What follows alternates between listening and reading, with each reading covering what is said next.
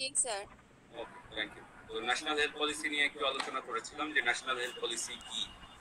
প্রথমত national health policy কি সেটা জানিয়েছিলাম যে আমাদের ডাব্লিউএইচও ঠিক করে দেয় একটা গ্লোবাল পলিসি, যে ওয়ার্ল্ড হেলথ অর্গানাইজেশন কি করে, ডিসিশন নেয়, প্ল্যান নেয় এবং অ্যাকশন, যেগুলি আমাদের সোসাইটিতে হেলথ কেয়ার যে গোলস গুলি আছে, হেলথ কেয়ারের গোলগুলি অ্যাচিভ করতে সাহায্য করবে, যেই প্ল্যানিং, যেই অ্যাকশনস গুলি এবং যে ডিসিশনস গুলি, সেগুলি ঠিক করতে সাহায্য করে ন্যাশনাল হেলথ পলিসি। আর এরকম কি আমি একটু পর পর এসে এসে জয়েন করাতে থাকবো সবাইকে? তাহলে ক্লাস নিব কি হবে? 5 মিনিট 7 মিনিট অপেক্ষা করার পরেও যদি তারপরে আবার জয়েন করার জন্য সবাইকে ঘুরে ঘুরে ফিরতে হয়, তাহলে ক্লাস নিতে পারবো না। 2 ঘন্টা ধরে শুধু জয়েনই করাবো সবাই, তো এটা ডিস্টার্বিং। তো চেষ্টা করবেন যখন অনলাইনে ক্লাস স্যাররা বলবে টাইমলি আগে থেকেই তো জানাবে, সেই টাইমে সবাই অনলাইনে উপস্থিত থাকার এবং জয়েন করার। যদি জয়েন না করতে পারেন করবেন না, কিন্তু আধা ঘন্টা পরে 15-20 মিনিট পরে জয়েন করবেন। এটা হওয়া উচিত না, কারণ ইভিনিং এ 8:30টার পরে কারো অফিস বা আদার্স কাজ থাকা সম্ভব না। যদি জানেন যে ক্লাস আছে, তাহলে ক্লাসে উপস্থিত হবে। আর 8:30 বা 9টা আমরা টাইম ঠিক করি এই কারণে যেন সবাই অফিস শেষ করে বাসায় ফিরে শান্তশিষ্টভাবে বসে ক্লাসটি অ্যাটেন্ড করতে পারে, সেই জন্য। না হয়তো আমরা অনলাইনে ক্লাস সকাল সন্ধ্যা 6টায় নিলেও তো হতো, তাই না? কেন সন্ধ্যা 6টায় নিলাম না, বা দিনের বেলা 3টা 4টার দিকে নিলাম না? Skill joining. তাহলে আমি ক্লাস না নিয়ে এখানে বসে থাকি, জয়েন করাই সবাইকে।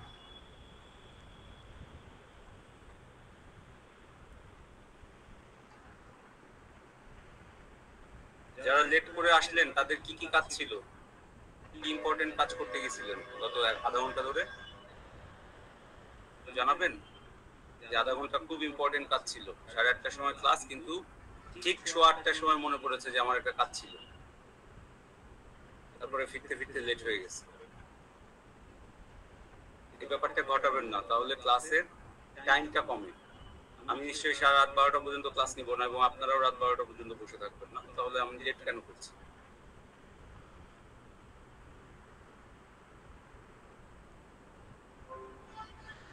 তো চলে আসেন ন্যাশনাল হেলথ পলিসির কারণ কি। ডাব্লিউএইচও আমাদেরকে ঠিক করে দেয় যে আমাদের প্রতিটি দেশে, বিভিন্ন দেশে কিভাবে কি কি ডিসিশন নিতে হবে, কি কি প্ল্যান করতে হবে এবং অ্যাকশনস গুলি কি নিতে হবে। কেন? যে কিছু স্পেসিফিক হেলথ কেয়ার গোল, মানে কিছু নির্দিষ্ট হেলথ কেয়ার গোল থাকে। যেমন আমাদের দেশে এক সময় ছিল মাতৃ মৃত্যুর হার কমাবো, শিশু মৃত্যু হার কমাবো, ট্রাফিক অ্যাক্সিডেন্ট কমাবো, বা এ ধরনের, পোলিও দূর করব, পোলিও মুক্ত বাংলাদেশ তৈরি করব, যক্ষ্মা মুক্ত বাংলাদেশ তৈরি করবো, এরকম অনেক লক্ষ্য ছিল না? তো সেই সমস্ত লক্ষ্য তৈরি নির্ধারণ করার পরে লক্ষ্যগুলি তো শুধু নির্ধারণ করলেই হবে না, সেটা অ্যাচিভ করতে হবে। তো অ্যাচিভ করতে হলে কি লাগবে? একটা প্ল্যান লাগবে, অ্যাকশনস লাগবে, ডিসিশনস লাগবে, সেগুলো হেলথ পলিসিতে উল্লেখ থাকে। এটাই হচ্ছে হেলথ পলিসি। এবং সেখানে ডাব্লিউএইচও এর হেলথ পলিসি সম্পর্কে এখানে কিছু কথা লেখা আছে, যে মেডিকেল কেয়ার পলিসি কি, ডাব্লিউএইচও হেলথ পলিসি কি, সেগুলি ইংরেজিতে কথা লেখা আছে, যেগুলি আমি বাংলায় বুঝে দিলাম। তো এইখানে Y national health policy is essential, কেন ন্যাশনাল হেলথ পলিসি গুরুত্বপূর্ণ, এটা আপনারা পড়েছেন কিনা আমাকে বলেন। আপনাদের সবাইকে আমি পড়তে বলেছিলাম, তো কে কি পড়েছি বলেন। এইখান থেকে কারো কোনো প্রশ্ন আছে? Y national health policy is essential, এই টপিকে কারো কোনো প্রশ্ন আছে? নেই? তাহলে আমার আলোচনা শেষ। তো বাংলাদেশ হেলথ সিস্টেম কি? আমাদের হেলথ সিস্টেম 4 ধরনের: public, profit making, independent establishment, principally নন গভর্নমেন্টাল অর্গানাইজেশন, এবং নন প্রফিটেবল চ্যারিটেবল ইনস্টিটিউশন। পাবলিক কোনগুলি? যেগুলি যত সরকারি প্রতিষ্ঠান আছে, গভর্নমেন্টের টাকায় চলে পাবলিক, সেটা বিএসএমএমও হতে পারে, সেটা ঢাকা মেডিকেল কলেজ হতে পারে, যে কোনো সদর হসপিটাল হতে পারে, সেগুলি সবই পাবলিক বা governmental. Profit making independent establishment কারা? ল্যাবেইড, পপুলার, স্কয়ার, এরা যারা লাভ তৈরি করে এবং ইন্ডিপেন্ডেন্ট, এরা স্বাধীনভাবে বিজনেসটা করে। আর নন গভর্নমেন্টাল অর্গানাইজেশন যারা, তারা কি? তারা নন গভর্নমেন্টাল, বাট তারা লাভজনক না, তারা প্রফিট মেকিং না, তারা অলাভজনক প্রতিষ্ঠান। তারা লাভ করবে না, তারা কি করবে? ফান্ডিং আনবে এবং ফান্ডিং এনে মানুষের মধ্যে সেটা বিলিয়ে দিবে। সেটা ব্যয় করবে মানুষের কল্যাণের জন্য, এই ধরনের প্রতিষ্ঠানগুলি নন গভর্নমেন্টাল অর্গানাইজেশন। আরেকটা ধরনের কি চ্যারিটেবল ইনস্টিটিউশন, যারা কখনোই প্রফিট করে না, তারা কি করে, দান করে। নন গভর্নমেন্টাল অর্গানাইজেশনের মধ্যে অনেকে লাভের কিছু অংশ কাজ করে, অনেক সময় কিছু টাকা নেয় বা না নেয় এরকম, কিন্তু দাতব্য সংস্থা যারা, যেমন ইন্টারন্যাশনাল ডেভেলপমেন্ট অর্গানাইজেশন, যে ইউএসএইড বা ইউএনএফপি, এরকম যত ইন্টারন্যাশনাল অর্গানাইজেশন আছে বা দাতব্য সংস্থা আছে যারা দান করে, এসে বিভিন্ন প্রোগ্রাম করে এবং মানুষের মধ্যে দান করে, সেই চ্যারিটেবল ইনস্টিটিউশন, এরকম 4-5 ধরনের প্রতিষ্ঠান আছে বাংলাদেশের হেলথ সিস্টেম। তো আমরা সচরাচর প্রাইভেট এবং পাবলিক এই দুই ধরনের প্রতিষ্ঠানেই মেনলি জব করি। এছাড়াও এনজিওস গুলিতে বিভিন্ন প্রজেক্টগুলি হতে দেখি, এবং যারা রোহিঙ্গা ক্যাম্পে জব করছেন তারা সবাই ইন্টারন্যাশনাল ডেভেলপমেন্ট অর্গানাইজেশন অথবা এনজিওতে জব করে। তো বাংলাদেশ হেলথ সিস্টেমে পাবলিক সেক্টর কি করে, খুব ইম্পর্টেন্ট রোল প্লে করে। তার আন্ডারে ministry of health and family ওয়েলফেয়ারের আন্ডারে, তার আন্ডারে দুটা ডিপার্টমেন্ট আছে, কি ডিজিএইচএস এবং ডিজিএফপি, director general of health services এবং director general of planning, family planning. এই দুটা ডিজি কি করেন, ministry of health and family ওয়েলফেয়ারকে দেখাশোনা করেন এবং সব ধরনের কার্যনির্বাহ করেন।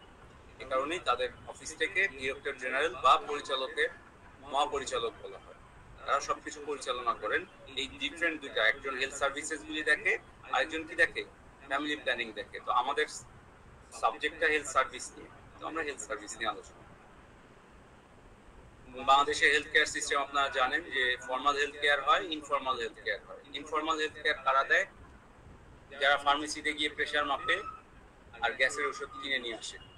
ফার্মেসির কাছে জ্বর হইলে কি ওষুধ খাবো সেটা শুনে ওষুধ খাওয়া শুরু করে, তারা কি ইনফর্মাল হেলথ কেয়ার প্রোভাইডার। আর ফর্মাল হেলথ কেয়ার প্রোভাইডার কারা, যারা রেজিস্টার্ড যে প্রতিষ্ঠান এবং রেজিস্টার্ড যে ডক্টর চিকিৎসক তাদের কাছ থেকে যখন চিকিৎসাটি নেয় তখন ওটা ফর্মাল।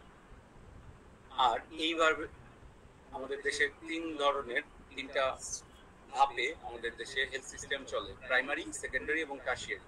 প্রাইমারি কারা, যারা প্রাইমারি লেভেলে হেলথ কেয়ার করে, যেমন উপজেলা হেলথ কমপ্লেক্স, ইউনিয়ন যে কমিউনিটি ক্লিনিক আছে, এরা হচ্ছে প্রাইমারি লেভেল কেয়ার দেয়। সেকেন্ডারি লেভেল কারা, যারা হসপিটাল আছে, ধরে নেন সদর হসপিটাল যেখানে অপারেশন থিয়েটার এবং আদার সাপোর্ট সার্ভিস আছে, সেটা উপজেলাতেও থাকতে পারে, সেটা সেকেন্ডারি লেভেল কেয়ার। আর টারশিয়ারি লেভেল কেয়ার কি, যেখানে স্পেশালাইজড কেয়ার গুলি হয়ে থাকে, যেখানে গবেষণা হয়ে থাকে মূলত, যে ওই শুধুমাত্র ওই রোগ ব্যাধির চিকিৎসাই না, সেই রোগ ব্যাধি সংক্রান্ত উচ্চতর গবেষণা পর্যন্ত হয়ে থাকে, সেই বা পড়াশোনাটাও হয়ে থাকে। যেমন Dhaka medical college hospital, Suhrawardy medical college hospital, Noakhali medical college hospital বা এর ইত্যাদি ইত্যাদি। এবং পিজি হসপিটাল, বিএসএমএমইউ মানে মেডিকেল ইউনিভার্সিটি যারা আছে, তারাও টারশিয়ারি লেভেল কেয়ার দেয়। এটার উদাহরণ এখানে দেওয়া আছে পরের পেজে। Hospital formal health care, NGO গুলি ইনফর্মাল হেলথ কেয়ার দেয়। প্রাইমারি হেলথ কেয়ার কে উপজেলা health complex, secondary level district hospital, tertiary level medical college hospital. এবার এখানে এই ছবিটায় তাকাই, এই ছবিটা কি দেখতে পাচ্ছি সবাই? এটা খুবই ইম্পর্টেন্ট ছবিটা খুবই ইম্পর্টেন্ট। কেন ইম্পর্টেন্ট? কারণ এটা প্রশ্নে আসবেই, মাস্ট। এই টাইপের আসবে, তো একেবারে হুবহুটা আসবে না, বাট এই টাইপের আসবে। তো এইটা তো হুবহু মুখস্থ করে লিখতে হবে, কি লিখতে হবে সেটা বলে দিচ্ছি। এখানে কি বলা আছে, 2007 এবং 2017 দেখতে পাচ্ছেন? 2007 সালে টোটাল পপুলেশন কত ছিল, আর 2017 সালে কি সেটা বেড়ে গেছে? পপুলেশন ডেনসিটি মানে ঘনত্ব, জনসংখ্যার ঘনত্ব 2007 সাল থেকে 2017 তে বেড়েছে? জি স্যার, বেড়েছে। বার্থ রেট মানে জন্মের গতি, তাহলে পরিমাণ জন্ম নেয় 1000 পপুলেশনের মধ্যে 2200। সালে কি সেটা কমেছে না বেড়েছে? কমেছে। আপনারা মিউট করেন সবাই, দেওয়ার সময় আনমিউট করবেন, আবার উত্তর দেওয়া শেষে মিউট করে দিবেন। তো দেখতে পাচ্ছেন বার্থ রেট কমেছে এবং ডেথ রেটও কমেছে। 7 এবং 17-র মধ্যে মৃত্যু হার এবং জন্ম হার দুটি কমেছে, তাহলে কমা কি ভালো না খারাপ? ভালো। তাহলে জন্মহার যদি কমে তাহলে ভালো। কেন ভালো? কারণ আমাদের দেশে জনসংখ্যা একটা সমস্যা। যে দেশে জনসংখ্যা নাই তাদের জন্মহার বাড়াটা ভালো, আমাদের দেশে জন্মহার কমাটা ভালো, তাই না? জি স্যার। জি স্যার। লাইফ এক্সপেক্টেন্সি এট বার্থ, লাইফ এক্সপেক্টেন্সি এট বার্থ মানে কি? মৃত্যুর পরে কত বছর বাড়বে, বাঁচবে, আয়ুষ্কাল। তো 68 ছিল 7 সালে, 17 সালে সেটা 72 হয়েছে। এটা কি ভালো না খারাপ? ভালো স্যার। আমরা 72 বছর পর্যন্ত বাঁচবো, এটা ভালো না? জি স্যার, ভালো স্যার। আমাদের আয়ু যখন বেড়ে যাবে তখন তো এটা ভালো, তাই না? 7 সাল থেকে 17 সাল, এই 10 বছরে আমাদের আয়ু বেড়েছে। ইনফ্যান্ট মর্টালিটি রেট কমেছে, প্রায় অর্ধেক হয়ে গেছে, 45 থেকে 26 হয়ে গেছে। তাহলে এটাও কি ভালো হয়েছে? এভাবে দেখা যাচ্ছে যে ভালো এবং খারাপ, কোনটা জনসংখ্যা যেমন বেড়ে গেছে এটা খারাপ হয়েছে, আবার এই রেটগুলি কমেছে সেটা ভালো হয়েছে, তাই না? নিউনেটাল রেট, এই যে পয়েন্টগুলি দেওয়া আছে। তো 7 এবং 17-র মধ্যে যদি আপনাদেরকে বলা হয় কম্পেয়ার করো, কোনটা ভালো কোনটা খারাপ, যে 2007 সালের বাংলাদেশের হেলথ স্ট্যাটাস ভালো ছিল না 17 সালের হেলথ স্ট্যাটাস ভালো ছিল, এরকম একটা টেবিল দিয়ে জি বুঝিনি। 17 সালের হেলথ স্ট্যাটাসটা ভালো 7 সালের থেকে। হ্যাঁ, কেন ভালো? এখন আমাদের জন্ম হার কমেছে, মৃত্যু হার কমেছে, তারপর হচ্ছে আমাদের বাচ্চার যেটা বয়সকালটা সেটা বেড়ে গেছে। জি, তো আপনি ঠিকই বলেছেন, কিন্তু এগুলি সুন্দর করে ইংরেজিতে লিখতে হবে। লেখা এখানে লিখে দেওয়া নাই, এখানে টেবিলটাই রাখা হয়েছে।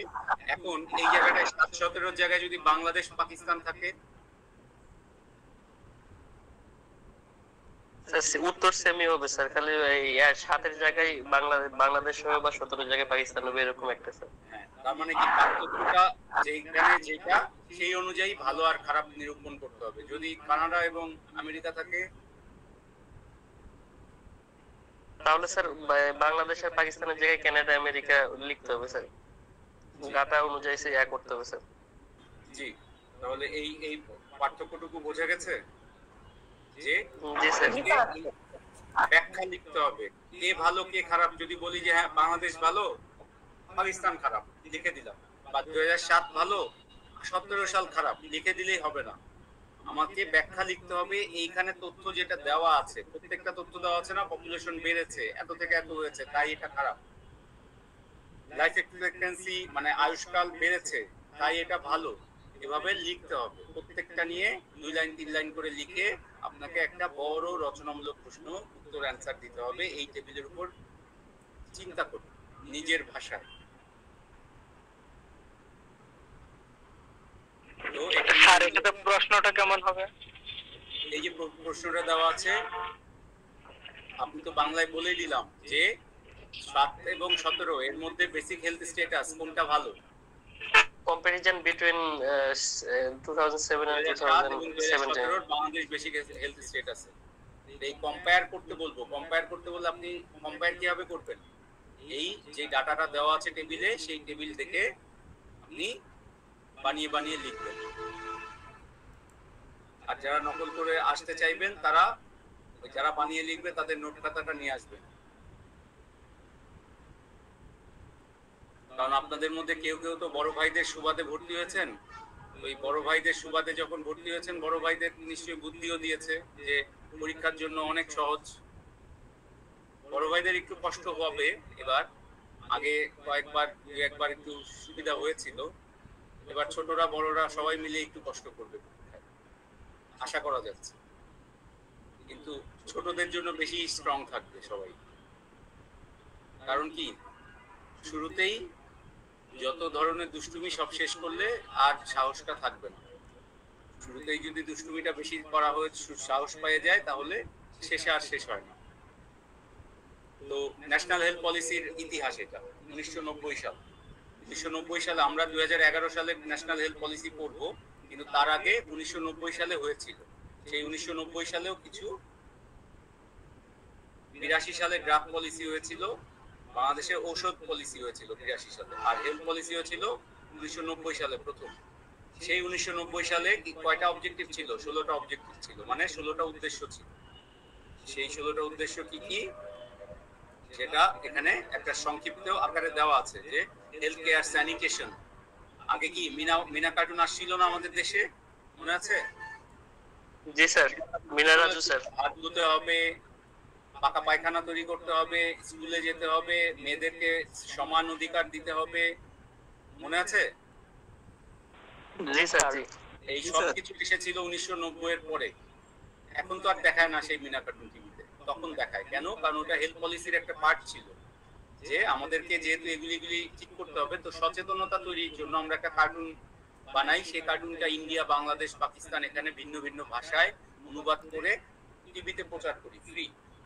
তো কার্টুনের মাধ্যমে সবাই তখন জানতে পারলো যে মেয়েদেরকেও পড়াইতে হবে, মেয়েদেরকেও সমান আকারে খাবার দিতে হবে। স্যার যে কার্টুনটা এখনো স্যার এফডিএম যে রোহিঙ্গাদের মাঝে এখনো দেখানো হয় স্যার তাদের ভাষায়। জি, তাদের ভাষায় এখনো দেখানো হয়, সেটা ওখানে প্রয়োজন তাই, কিন্তু আমাদের এখানে তো এখন আর প্রয়োজন নাই, তাই আমরা এখন বন্ধ করে দিয়েছি। কিন্তু ১৯৯০ সালে প্রয়োজন ছিল। তো আমি উদাহরণ দিচ্ছি, সেটা হচ্ছে যে তখনকার একটা উদ্দেশ্য ছিল, সেই উদ্দেশ্যগুলি ১৬টা উদ্দেশ্য ছিল। সেই ১৬টা উদ্দেশ্য এইগুলা কেন্দ্র করেছিল: ফ্যামিলি প্ল্যানিং, নিউট্রিশন, স্যানিটেশন। মনে আছে? মেয়ে বাচ্চা হলেও ভালো, এরকম একটা কার্টুন ছিল না? মেয়ে বাচ্চা হবে সেজন্য তার অনেক মন খারাপ ছিল। পরে মেয়ে বাচ্চা যখন সে পেয়ে যায় কার্বুরেটর, মিনা যখন কার্বুরেটর দিয়ে ট্রাক্টর চালানো শিখাতে পারে বা রিপেয়ার করতে পারে, তখন মেয়ে বাচ্চাই খুশি মনে মেনে নেয়। তো এই যে মেয়ে বাচ্চা, এই ব্যাপারটাকে যে পজিটিভ করতে হবে, সেটাও ওই ১৯৯০ এর উদ্দেশ্য ছিল। এরকম অনেক উদ্দেশ্য ছিল। এখন ২০১১ সালেরও তো কিছু উদ্দেশ্য আছে, তাই না? এই মুহূর্তে যে পলিসি আছে আমাদের, সেটারও। জি স্যার জি।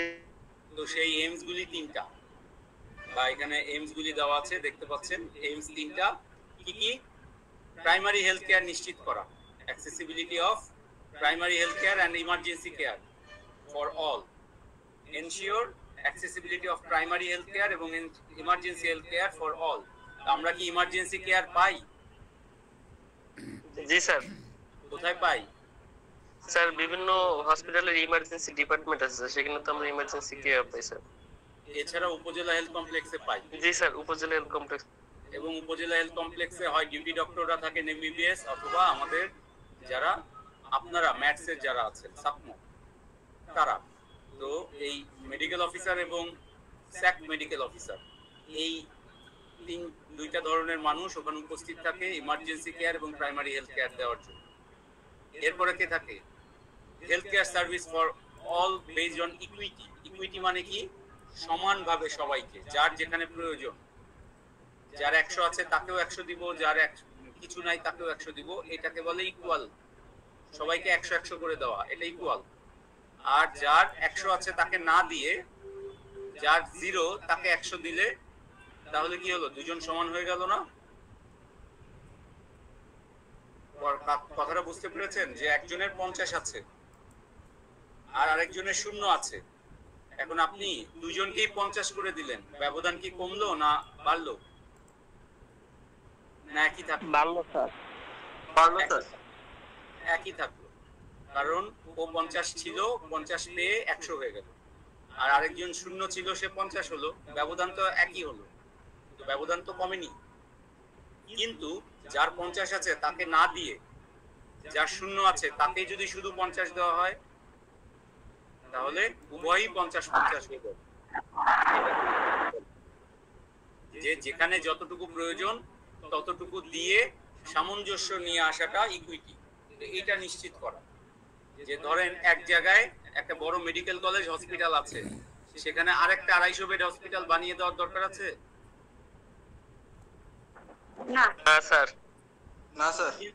কিন্তু এই ২৫০ বেড হসপিটালের ফান্ডিংটা যদি আমরা সবগুলি উপজেলা হেলথ কমপ্লেক্সকে, ওই জেলার যে কটা উপজেলা আছে সবগুলি উপজেলা হেলথ কমপ্লেক্সকে ৫০ বেড থেকে ১০০ বেডে উন্নীত করে দেই, তাহলে কি হবে?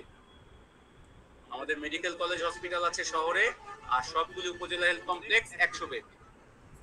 একটা নতুন ওটি যদি করে দেই 2টা করে ওটি এবং 150টা করে বেড যদি উপজেলা হেলথ কমপ্লেক্সে বাড়িয়ে দেই, তাহলে কি হবে? ওই পেশেন্টরা উপজেলাতেই অপারেশন বেশি হবে, হসপিটালে বেশি বেড থাকবে, বেশি থাকতে পারবে। তাহলে কিন্তু তাকে আর 250 বেডের একটা নতুন হসপিটাল সদরে করে দেওয়ার দরকার হবে না। এটা হচ্ছে ইকুইটি মাধ্যমে হেলথ কেয়ার সার্ভিস সবার কাছে পৌঁছে দেওয়া, কোয়ালিটি সার্ভিস। বুঝতে পেরেছেন? জি স্যার। কিন্তু আমাদের জায়গায় বেশিরভাগ ক্ষেত্রেই মন্ত্রী এমপি যেহেতু সদরের হয়, তাই সদরেই বেশি বেশি সার্ভিস পাওয়া যায় এবং বেশি বেশি হসপিটাল, বেশি বেশি পোস্টিং, বেশি বেশি ডাক্তার, ওটি, ঔষধ সবই পাওয়া যায়। আর উপজেলায় জি স্যার। কিছুই পাওয়া যায় না, যেই জিনিস নষ্ট হয়েছে সেটা রিপেয়ারও করে দেয় না। তো সেটাই আমাদের দেশের সার্ভিস।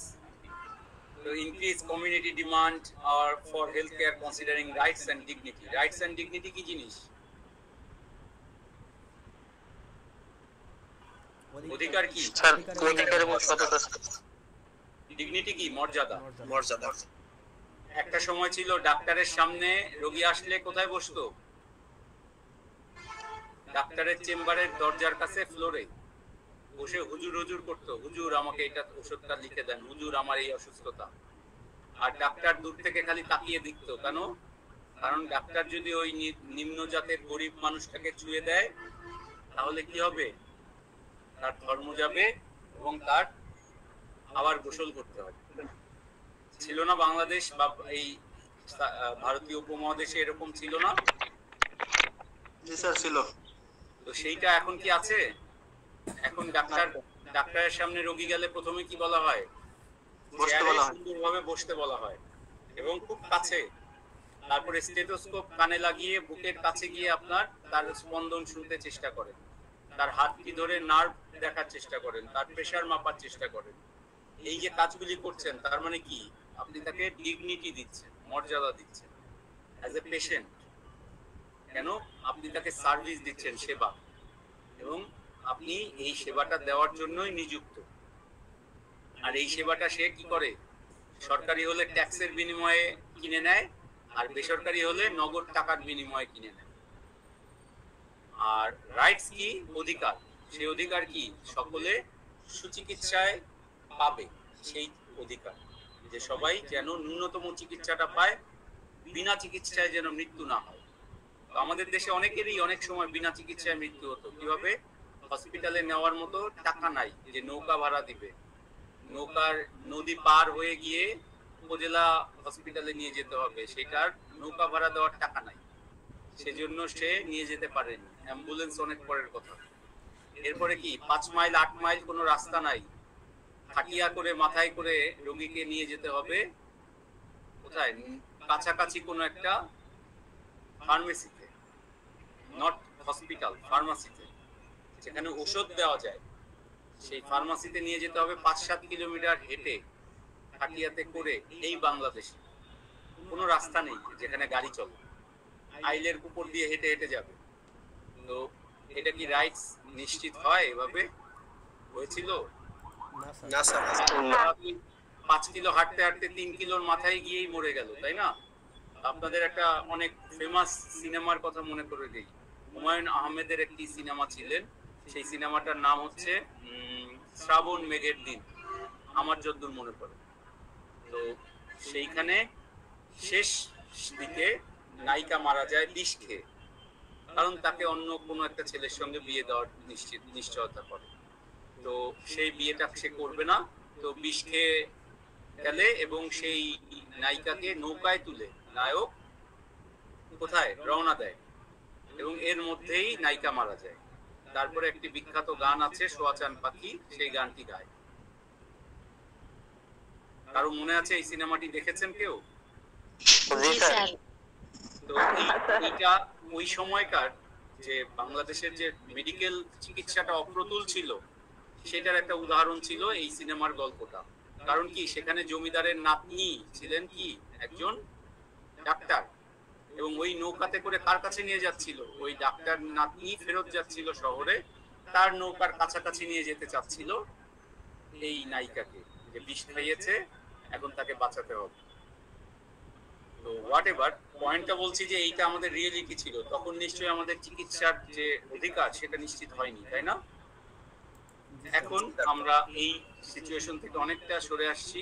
আমাদের এখন কারেন্ট চলে আসছে গ্রামে গ্রামে, কারেন্টের মাধ্যমে আমরা কি করি, অটো চার্জ দেই, আর সেই অটো রিক্সায় করে সকল রোগী, অলমোস্ট সকল রোগী কাছাকাছি কমিউনিটি ক্লিনিক, কাছাকাছি যে উপজেলা হেলথ কমপ্লেক্স বা সদর হসপিটালে আসার জন্য সুযোগ আছে।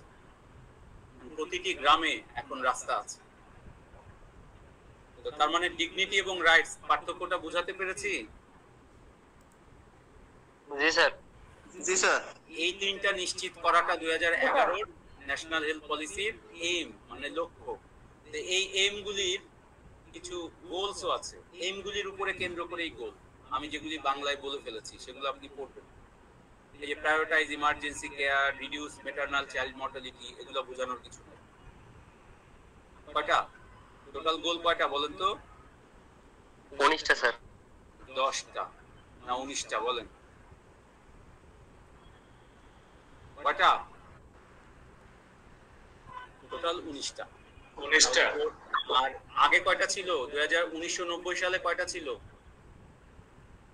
16টা।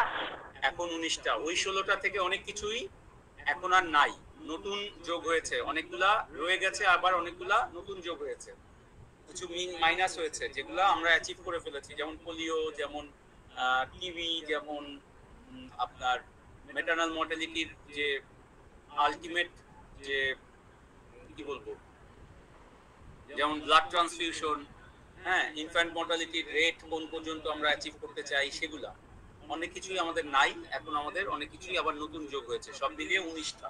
এই 19টা পড়তে হবে, কারণ পরীক্ষায় আমি বলে দিই, পরীক্ষায় 19টাই লিখতে হবে না, কিন্তু পরীক্ষায় এমন আসতে পারে যে এনি 5 গোলস বা এনি 10 গোলস এরকম আসতে পারে। সো আপনারা সেই বা এত নাম্বার থেকে এত নাম্বার গোলটা লেখেন। তো সেই জন্য আপনাদের সবগুলি গোলই পড়া থাকা ভালো। এবার আসেন পজিটিভ অ্যাসপেক্টস। আমাদের 2011 সালের যে হেলথ পলিসি, তার পজিটিভ দিকগুলি কি কি আছে? লিমিটেশন মানে কি? নেগেটিভ দিকগুলি কি কি আছে? কি কি সীমাবদ্ধতা আছে? তো লিমিটেশন 2 স্লাইড ভর্তি, 9টা আছে। ওয়ে ফরওয়ার্ড কি? ওয়ে ফরওয়ার্ড মানে আমাদের আরো কি কি করতে হবে যেগুলা নাই 2011 ন্যাশনাল হেলথ পলিসিতে, যেগুলি নেই, যেগুলি আমাদের এখনো করতে বাকি আছে, সেগুলি যোগ করতে হবে। আগামী যে পলিসিটা আসবে সেই পলিসিতে আমাদের এই পয়েন্টগুলি অ্যাড করলে ভালো হয়। যেমন government contribution to the total health care expenditure should be increase, মানে বাংলাদেশ সরকার যে টাকাটা দেয় হেলথ কেয়ারের বাজেট, সেই বাজেটটা বাড়াইতে হবে। তারপরে কি করতে হবে? To protect people from catastrophic health expenditure nationwide, compulsory participation in a health insurance scheme is mandatory. মানে হেলথ ইন্স্যুরেন্স থাকতে হবে, স্বাস্থ্য বীমা মানে হচ্ছে আপনি প্রতি মাসে মাসে কিস্তির টাকা দিবেন, আপনার যখন ট্রিটমেন্ট লাগবে যত টাকা লাগুক সরকার দিবে, কিন্তু আপনি প্রতি মাসে স্বাস্থ্য বীমার টাকা দিবেন। আপনি অসুস্থ হলেও দিবেন, না হলেও দিবেন। এখন আপনি তো বলতে পারেন, স্যার আমি সারা জীবন অসুস্থ হই নাই, তাতে কি আপনার মায়ের যে ক্যান্সার হয়েছে সেটা কি সরকার দেখতেছে না? তো মায়ের ক্যান্সারের যে লাখ লাখ টাকা সেটা কি আপনি দিচ্ছেন? দিচ্ছেন না। তাহলে আমার পরিবারের 5 জনের 5 জনই সুস্থ, স্যার কেউ অসুস্থ হয় না কখনো, আমি স্বাস্থ্য বীমা করব না। তারপরে কালকে যখন 5 জনের একজন হঠাৎ করে হার্ট অ্যাটাক করে হসপিটালে আইসিইউতে ভর্তি হবে, সেই টাকাটা কে দিবে? তখন সরকার দিবে। তাই বিশ্বের প্রতিটি উন্নত দেশে হেলথ ইন্স্যুরেন্সের আন্ডারে সবাই থাকে, মানে যে কটা মানুষ সে কটা মানুষ প্রত্যেকে, বাচ্চা থেকে বুড়ো প্রত্যেকে সরকারকে টাকা দেয়। কেন? তার হেলথ সিস্টেমটাকে রানিং রাখার জন্য। আর উপকার কি? যখন আপনি অসুস্থ হবেন তখন গিয়ে ফ্রি ট্রিটমেন্ট নেবেন। এটা হচ্ছে হেলথ ইন্স্যুরেন্স সিস্টেমের কারণ। তো এইটা সরকারকে আনতে হবে, সবাই যেন হেলথ ইন্স্যুরেন্সের আন্ডারে চলে আসে। তাহলে সবাই যার যার জায়গা থেকে হেলথ ইন্স্যুরেন্সের টাকা দিবে, আর যখন প্রয়োজন পড়বে তখন ইন্স্যুরেন্সের কার্ডটা ব্যবহার করে ফ্রি ট্রিটমেন্ট নেবে। মার্জিনালাইজ পারসন উইথ ডিসএবিলিটি মানে কারা? যারা পঙ্গু, যারা অটিস্টিক, তাদের জন্য কি করতে হবে?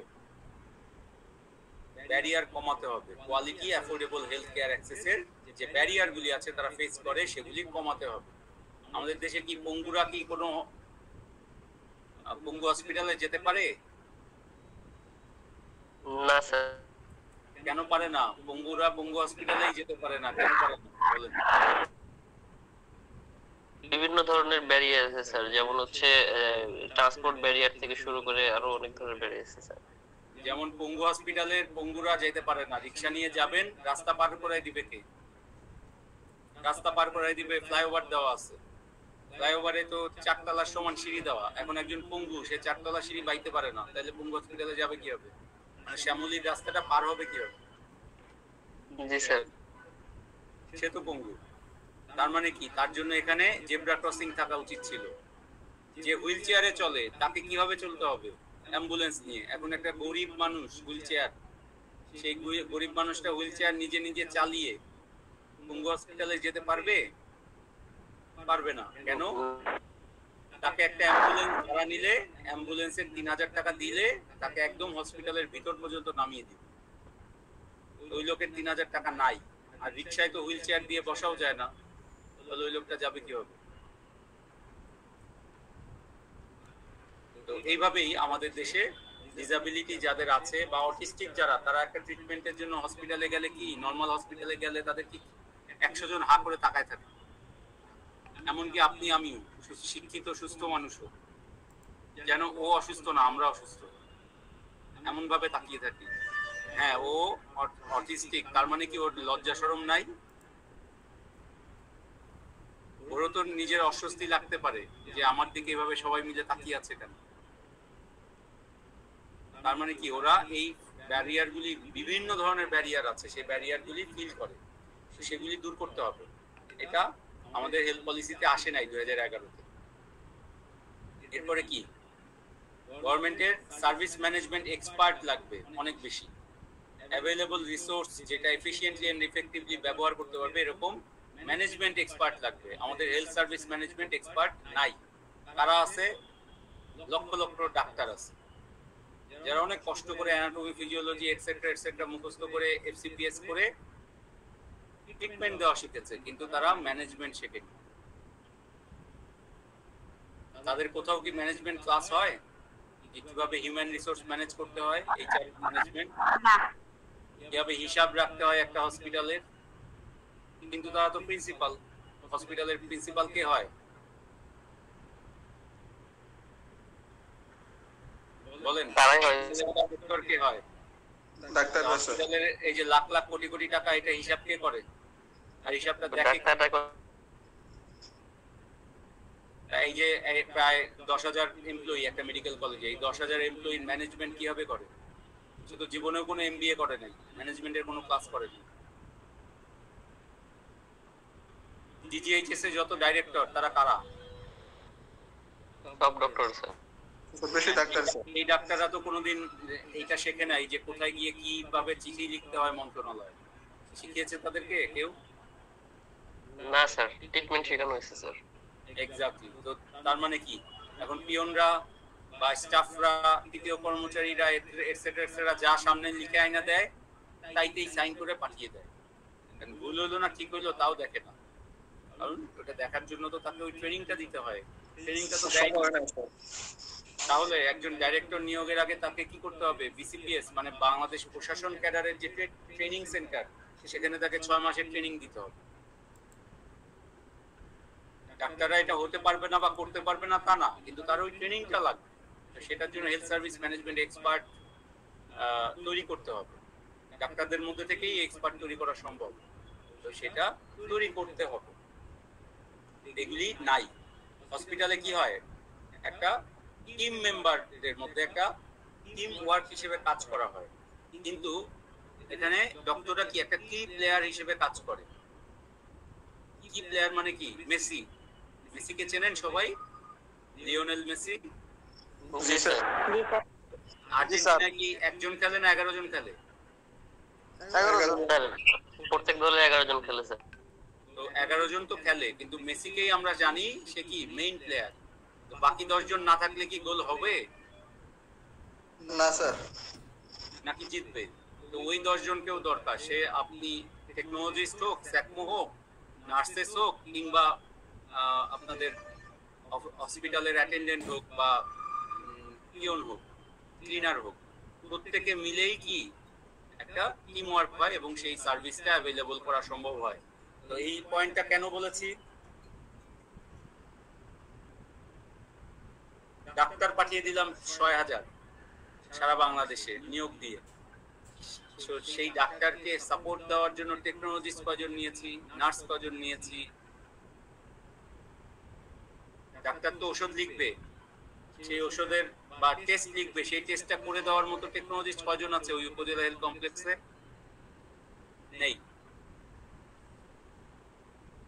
তারপরে ওই উপজেলা হেলথ কমপ্লেক্সে যদি ওটি করতে হয়, সেই ওটি করার জন্য সার্জন কয়জন আছে? নেই। তো এরকম, তার মানে ডাক্তার ছাড়াও বাকি টিম মেম্বারদেরকেও রেডি করতে হবে। শুধুমাত্র মেডিকেল অফিসার পাঠিয়ে দিলাম, সার্জন নাই, লাভ কি হলো? লাভ হবে? উপজেলাতে তো ওটি আছে, ওটিতে সার্জন লাগবে না? জি স্যার। জি স্যার। 2.5-3 বছর পরে নিয়ে চলে আসলাম, তাহলে ওখানে কে থাকবে? অপারেশনটা কে করবে? 3 বছর পরে আবার মেডিকেল অফিসার পাঠালাম, তাহলে তো কেউই অপারেশন করতেছে না ইমার্জেন্সিতে। তার মানে কি কেউই অপারেশন লাগবে না, কোনো সার্জারি লাগবে না, একটা উপজেলা উইদাউট সার্জারি চলবে? না স্যার। না। তো এগুলি এরকমই কয়েকটা পয়েন্ট আছে যেগুলি আমাদের দরকার। ওয়ে ফরওয়ার্ড মানে এই ব্যাপারগুলি আমাদের দরকার। তো to retain health workforce, promoting accountability of healthcare providers. Accountability মানে জবাবদিহিতা। মানে আপনি ভাই বসে আছেন অ্যাপ্রন পরে, আপনার ওষুধ কিনবো না, আমার টেস্ট করার টাকা নাই, আমারে ভালো করে দেন। দুটার কোনোটাই নাই, টাকাও নাই, ওষুধ কেনার টেস্ট করারও টাকা নাই, কিন্তু আমি ভালো হইতে আপনার কাছে আসছি, আপনি ভালো করে। এখন আপনি কি করবেন?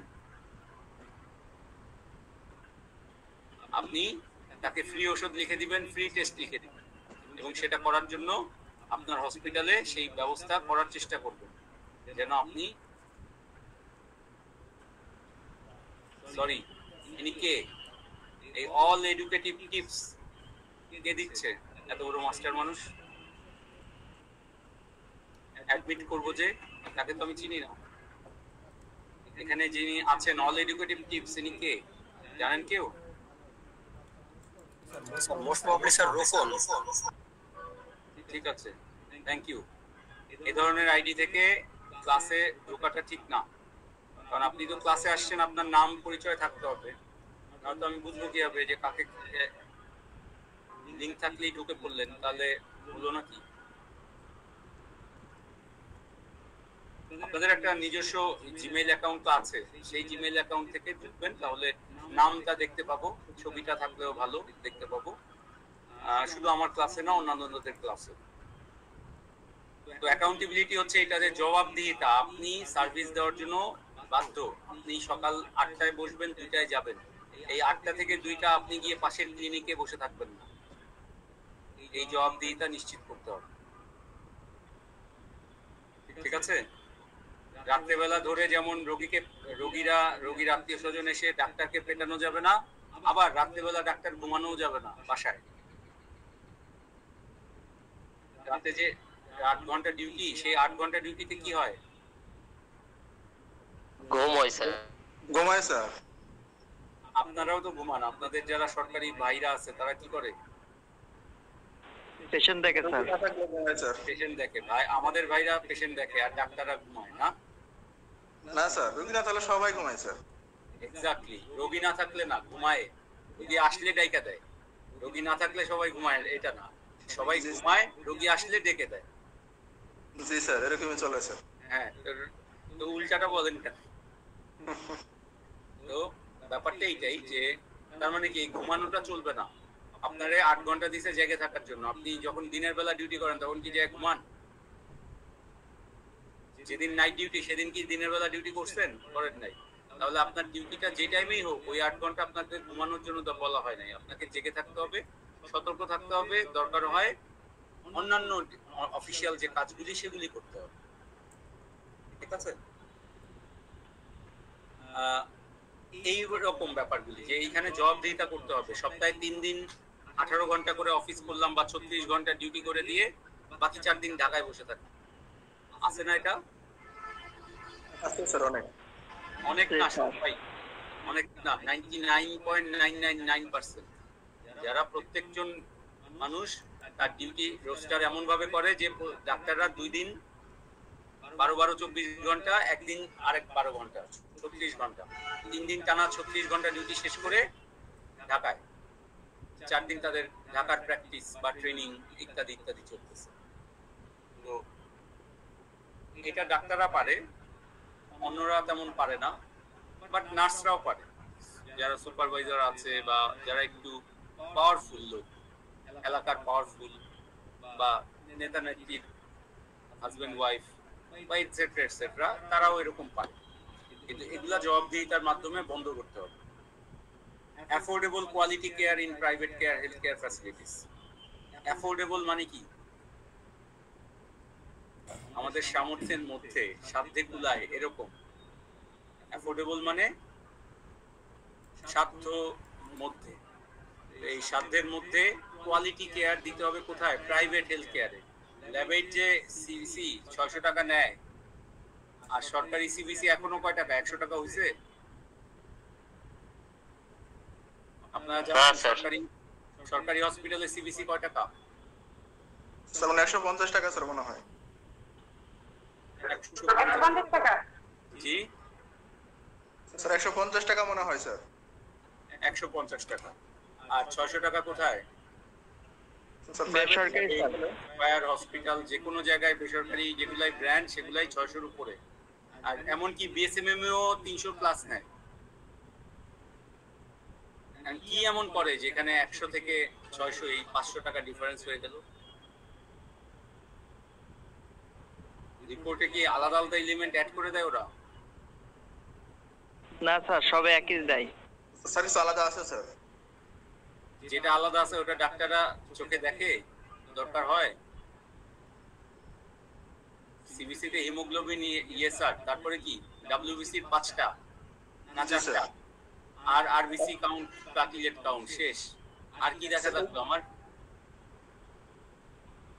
স্যার এমসিভি, তারপরে স্যার এই যে এগুলো যেগুলো আছে স্যার জানি। এগুলো দেখে স্যার এটার একটা ব্যাপার হচ্ছে যে প্রাইভেট হসপিটাল গুলোতে যে সেল কাউন্টার ব্যবহার করে তো, আর গভর্নমেন্ট হসপিটাল গুলোতে হচ্ছে স্লাইড করে হচ্ছে সিবিসি গুলো করে, এই জন্য ওরা 600 টাকা বা 800 টাকা নিচ্ছে, আর গভর্নমেন্ট হসপিটাল গুলো হচ্ছে 150 টাকা 120 টাকা নিচ্ছে। এইটুকু তফাৎ বলে আমি মনে করি। খুব সহজেই কয়েক মিনিটের মধ্যে রিপোর্ট দিয়ে দিতে পারবে। তাহলে খুব সহজেই রিপোর্ট যেটা হয় সেটা তো আরো সহজেই দাম কমে যাওয়ার, দাম বেড়ে যাওয়ার কথা। হ্যাঁ, কারণ একটা মাইক্রোস্কোপ হয়তো খুব কম টাকায় কিনতেছে, আর একটা সেল কাউন্টার 4 থেকে 6 লাখ টাকা বা 7 লাখ টাকায় কিনতেছে। এইটুকু। হ্যাঁ অবশ্যই এখন সেটা 7 লাখ টাকা ওঠানোর জন্য 70 বছর হচ্ছে আমাদের থেকে হচ্ছে 600 করে নিচ্ছে। আচ্ছা, না আমি 70 বছর একটা মেশিন চলে না, সর্বোচ্চ 5 বছর চলে, তারপর আবার নতুন কেনে। আমি যেটা বলতেছি যে ও তো ও ওইটা কিনেছে দ্রুত করার জন্য, মানে কি ওর অনেক সাপ্লাই, অনেক রোগী, এই রোগীর সাপোর্টটাও মাইক্রোস্কোপে দিয়ে টাইমিং এ পারবে না। যদি এই রোগীর পরিমাণটা ও মাইক্রোস্কোপে কোনো একজন টেকনোলজিস্টকে দিয়েও করায়, তাও ওর 10 জন টেকনোলজিস্ট লাগবে। আর 10 জন টেকনোলজিস্ট লাগলে ন্যূনতম 10,000 বেতন দিলেও 1 লাখ টাকা বেতন দিতে হবে, শুধু বেতন। আর এই 10 জনকে বসার জন্য একটা জায়গা ভাড়া নিতে হবে, এসি লাগাইতে হবে, তাহলে সবকিছু মিলে ওর খরচ তো এর চেয়ে বেশি হওয়ার কথা ছিল মাইক্রোস্কোপে, তাই না? জি। তো এই রোগীটা যখন সেল কাউন্টারে খালি একটু সেরাম ঢুকালাম হয়ে গেল, অথবা একটু ব্লাড স্পেসিমেন দিলাম টিউব থেকে হয়ে গেল উইদিন মিনিট, তার মানে আমার একটা লোক জি শুধুমাত্র অ্যাটেন্ডেন্ট মানে ইভেন্ট ফেলোবটমিস্ট যে তাকেও যদি না হয় তাহলেও ওই কাজটা সে করতে পারে 5,000 টাকা বা 8,000 টাকা বেতন দিয়ে। মেশিনটা শিখালাম, ফেলোবটমিস্টকে বললাম এখানে স্যাম্পল ঢুকাবি আর রিপোর্ট প্রিন্ট দিবি, শেষ। তো সেইটা ওর তো আরো সাশ্রয় হলো, এবং অতগুলা 10 জন বসতে 10টা চেয়ার কিনতে হলো না, 10টা টেবিল কিনতে হলো না, 10টা মাইক্রোস্কোপ কিনতে হলো না, 10টা টেবিল বসানোর জায়গা ভাড়া দিতে হলো না, একটা টেবিলের উপরে একটা মেশিন। টোটাল সাশ্রয় হলো, কিন্তু ও কি দেখালো যে আধুনিকতা দেখিয়ে দাম বাড়িয়ে দিল। আসলে ওখানে দাম কমার কথা ছিল। তো এইটাই জি স্যার, সেটা হচ্ছে খুবই স্বল্পতার মধ্যে চলে আসার কথা ছিল, যে 150 টাকা বা 250 টাকা 300 টাকা এর মধ্যে। সরকারি ভাবে যদি 150 টাকা যায়, ওর হওয়ার কথা ছিল 120 টাকা, 30 টাকা কম। এবং অন্যান্য দেশে তাই হয়েছে। যখন আমরা ম্যানুয়াল থেকে টেকনোলজিতে চলে গেছি তখন এটার দাম কমেছে, বাড়েনি। হ্যাঁ, আপনি যখন জি আগে স্যার, আমরা সেটাই দেখে আসি যে টিভি মিডিয়া বা আরো ইয়েতে যে ডিজিটালাইজড হওয়া মানে হচ্ছে আমাদের জন্য সাশ্রয়ী হওয়া এবং সবকিছুই মানুষের সন্নিকটে আসা, কিন্তু আমাদের থেকে আরো দূরে। মানে আমাদের যে পলিসি, হেলথ পলিসি বলি বা হচ্ছে আরো যে পলিসি, অন্য ক্ষেত্রে না। কারণ হচ্ছে আপনি যে মোবাইলটি কিনেছেন, ভাবেন আপনি একটা সময় মোবাইল কিনেছেন 90,000, 1 লাখ, 2 লাখ টাকা দিয়ে। এখন ওই হচ্ছে 1000 গুণ বেশি ফিচার সহকারে আপনি আজকে 10,000 টাকার মোবাইল কিনতেছেন। যদিও আপনার দাম, টাকার দাম আরো কমেছে, তারপর এবং টাকার দাম, মূল্যস্ফীতি সব হিসেব করলে আজকে মোবাইলের দাম 2000 টাকা হওয়ার কথা। সেই দিনের যেটা 1 লাখ টাকা, সেটা আজকের দাম হিসেব করলে, সেই দিনের হিসাব করলে আজকে 2000 টাকায় আমরা 1000 গুণ বেশি ফিচার সহ মোবাইল পাচ্ছি, মাত্র 2000 টাকায়, যেটা আমরা একসময় 1 লাখ টাকায় কিনতাম। কেন? কারণ টেকনোলজির অ্যাডভান্সমেন্টের কারণে এই সাশ্রয়টা হয়েছে। তো আমাদের হেলথ কেয়ারে এটা হওয়ার কথা ছিল, কিন্তু আমরা জিম্মি কার কাছে? পলিটিক্সের কাছে। এটা আমাদের হেলথ কেয়ার পলিসির একটা সমস্যা, যেটা দূর করতে হবে। আর final most important fact is that there should be an effective referral mechanism through out the country. একটা রেফারেল মেকানিজম থাকতে হবে। রেফারেল মেকানিজম কি? যেটা আপনারা করেন, যে আপনি রেফার করে দিলেন, রোগী হারায় গেল, আপনি রেফার কোথায় করেছেন?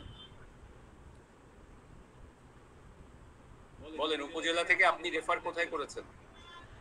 সদর জি হসপিটাল। জেলার যে কোনো একটা বেসরকারি হসপিটালে, একটা প্রাইভেট হসপিটালে। কেন?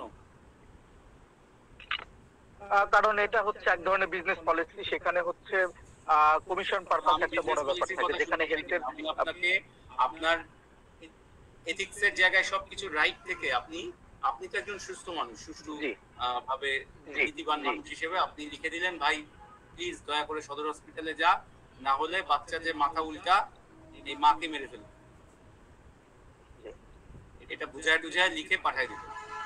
নার্স তো এটা লিখে টিখে বুঝায় পাঠায় দিল। এখন সে রাস্তায় যাওয়ার পথে কোথায় যাবে? 1 ঘন্টা জার্নি করে, 1 ঘন্টা জার্নি করে সে সদর হসপিটালে যাবে, না গেটের সামনে যে দালাল বসে আছে তার হাত ধরে 10 মিনিটের মাথায় সার্জারির ওটিতে ঢুকে যাবে? তো দালাল কাছে যাবে স্যার। জি ওটিতে ঢুকে যাবে। 10 মিনিটের মধ্যে সে ওটিতে ঢুকে যাবে। 1 ঘন্টার মধ্যে তো 1 ঘন্টা পরে যদি সে একটা সদর হসপিটালে পৌঁছাইতো, সে কি হতো? 5,000 টাকায় তার টোটাল ট্রিটমেন্ট হয়ে যেত, বাচ্চাও বাঁচতো, মাও বাঁচতো, সব ঠিক। আর এবার কি? পেটের মধ্যে একটা ছুরি নিল, বাচ্চা তো মরা বেরোলো, আর মায়ের পেটের মধ্যে একটা ছুরি নিয়ে সেলাই করে বাসায় চলে গেল 50,000 টাকা ব্যয় করে। এটা বন্ধ করার উপায় কি? Effective referral mechanism.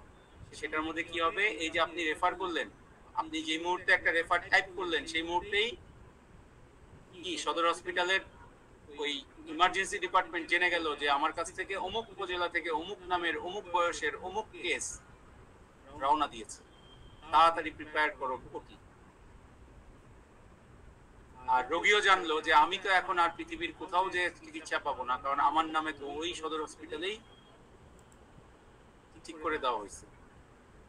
কারণ কি? এখন যে ক্লিনিক, সেই ক্লিনিক যদি ওই রোগীকে এন্ট্রি দেয়, সঙ্গে সঙ্গে উপজেলা হেলথ কমপ্লেক্স বা সিভিল সার্জন অফিস জেনে যাবে যে এই রোগী অমুক ক্লিনিকে গেছে, সদর হসপিটালের রোগী আসেনি। তো তখন ক্লিনিকের নামে লাইসেন্স বাতিল করা হবে। তো এই যে referral system, effective referral mechanism, সেইটা শুরু করতে হবে রোগীকে সঠিক চিকিৎসা দেওয়ার জন্য। ক্লিয়ার? জি স্যার। ওকে, জি, স্যার। কনক্লুশন এই যে কথাগুলো বললাম সেই কথাগুলাই কনক্লুশন। এবার সাজেশন, এই স্লাইড থেকে সাজেশন, এই স্লাইড থেকে প্রথম সাজেশন এই পিকচারটা, এরকম একটা, এটা একটা এক্সাম্পল, এরকম একটা পিকচার থাকবে কম্পারিজনের, সেখানে আপনাকে এক্সপ্লেইন করতে হবে। এরপরে হেলথ পলিসি কি জিনিস এখানে দেওয়া আছে, সেটা WHO এই পেজে হেলথ পলিসি কি জিনিস একদম প্রথম পেজেই দেওয়া আছে। What is health policy? Why national health policy essential? Suggestion তো অনেকগুলো দিয়ে ফেলছি। প্রথম দুইটা page, why national health policy essential, what is health policy, এরপরে কি কম্পারিজন, যেটা কম্পারিজন ছিল হেলথ স্ট্যাটাসের কম্পারিজন অফ হেলথ স্ট্যাটাস, ঠিক আছে। তারপরে aim of national health policy 2011, goals of national health policy 2011, limitations of national health policy 2011, positive aspects of national health policy 2011, R way forward of national health policy 2011 শেষ।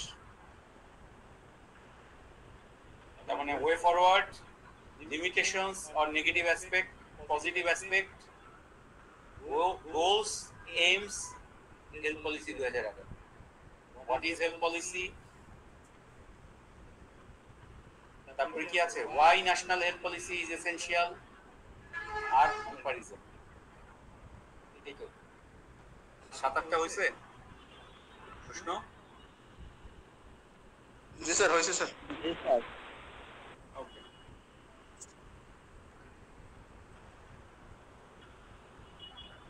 এবার আর কি দেব, আপনাদের আর কি পড়াইছিলাম?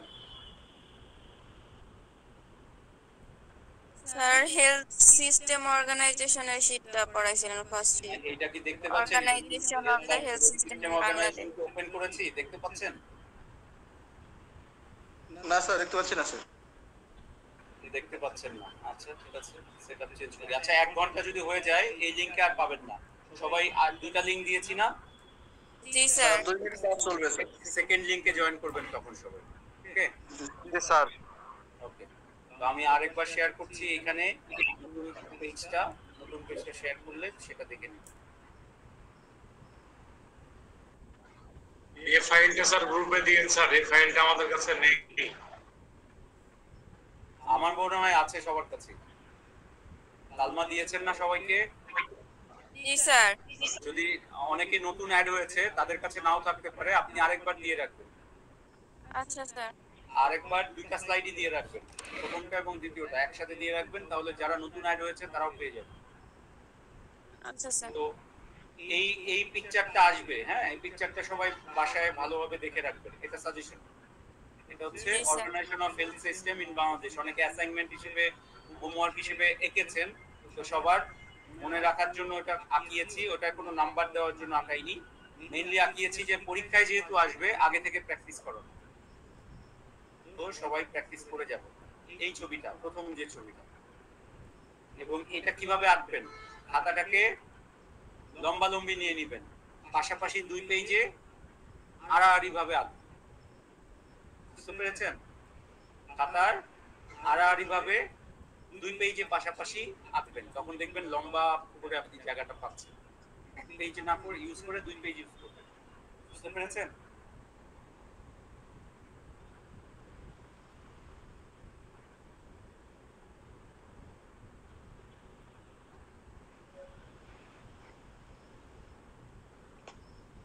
এখানে আমরা মেইনলি আলোচনা করেছিলাম, যারা নতুন তাদের জন্য বলছি, যে আমরা মেইনলি আলোচনা করেছিলাম যে বাংলাদেশে হেলথ সিস্টেম চলে যাদের যাদের মাধ্যমে, যে কনস্টিটিউশন থেকে, মানে আমাদের সংবিধান থেকে শুরু হয়,